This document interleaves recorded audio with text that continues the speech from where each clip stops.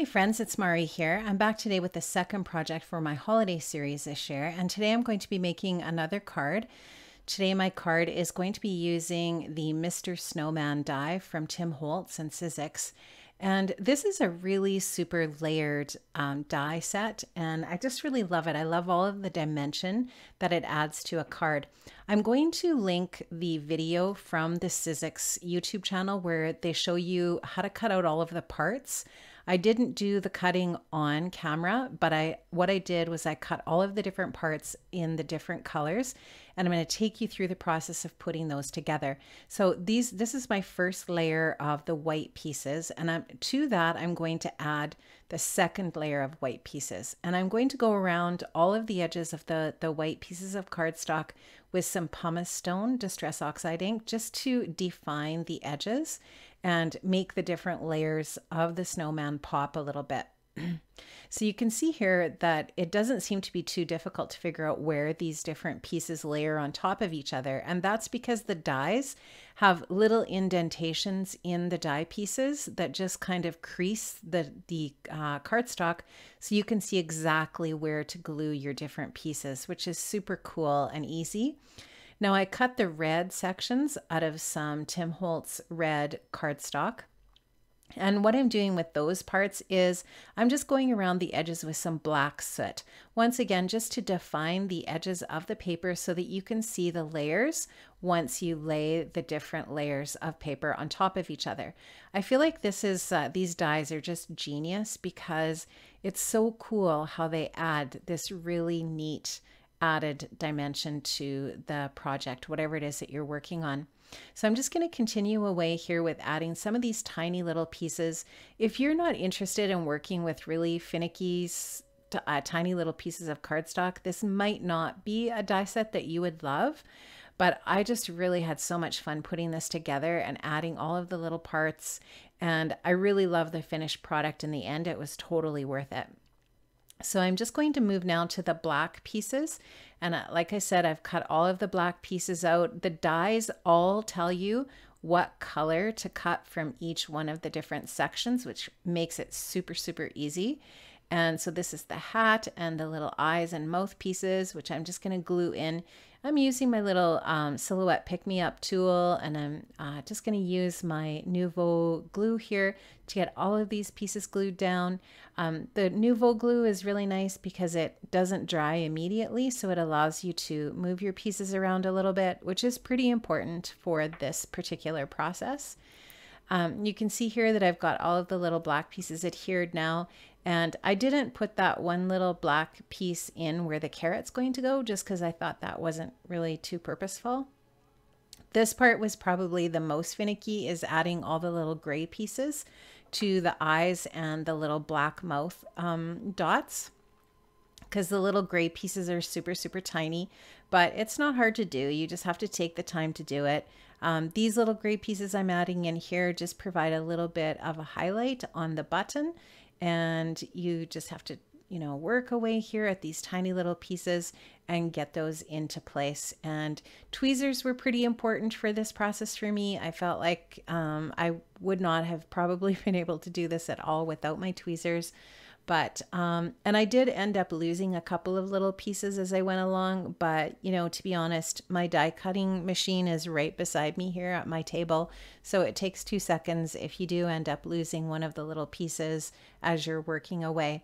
Another way that you could do this is to cut the pieces as you go, but because I was videotaping the process, that didn't seem to be sort of the best way to do things for my workflow today. So I did, like I said, cut all of my pieces ahead of time, and I did actually have to go back and recut the gray pieces because I lost a couple of those little tiny highlights for the mouth pieces.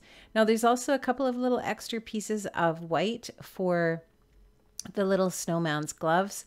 I think I ended up having to recut maybe one of these pieces too, because I think I lost one of those, but that did not take me very long to do, and you can see here I'm trying to add a topper piece, but that is too small. So I go back and recut that one piece that gets layered underneath that little tiny white piece that I just placed on there. So I did that. And in this section here, the reason why the video is going so slow is because I actually had 3 sections of my videos corrupt. I don't know why that happened. It just happens sometimes. It might be because my right now I maybe just have too much on my computer and I need to go in and remove some of my videos and stuff. But what you see me doing right here is just looking at the different pieces that I have cut to see where that other little white piece is. And then I discover, oh yes, I believe I have lost that one little white piece. And I just put a little bit of cardstock into my die cutting machine and just recut that. So sorry for this part here that is just sort of like really slow and I'm not really doing anything. Okay, so now I wanted to also apologize because my watercoloring section is another one of the sections that corrupted.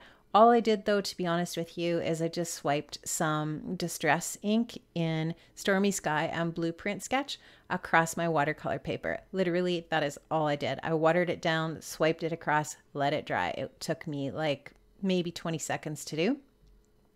What I'm doing here is I'm adding some of those little Christmas tree dies. Those are from the die set Woodlands. And I've just cut them from some of the forest green Tim Holtz cardstock. And the one that's on top of the other is layered on with some foam adhesive. Now you can see my really cute little dimensional snowman is all finished, and I'm going to add him to my card with some foam adhesive. And now I'm going to just water down some white acrylic paint and put some splatters all over my card. So I'm working on the Waffle flower art mat here, which I absolutely love. It's really, really super great when you want to add a little bit of mixed media to your project, whether it's watercolor or in this case, I'm also adding some acrylic paint. It's just a really easy tool to have to work with. Now I'm just going to take some of the Nuvo glitter accents in Fresh Snowfall, and I'm going to add some of that now that my acrylic paint splatters have all dried. I'm just going to take this and add little drops of it here and there. I'm going to add quite a bit on some of the branches of my trees and a little bit on my snowman's hat, and just get some of it a little bit more thick on the snowman and on the trees, but just sort of like light little dots in the background where the snowfall is falling. And there's just a couple little spots where I got a little bit too much. So I'm just going to pick that up with the ends of my tweezers and wipe that off a little bit. And then I'm going to just go in and add a little bit more in more thickly on top of my snowman here and there and my trees.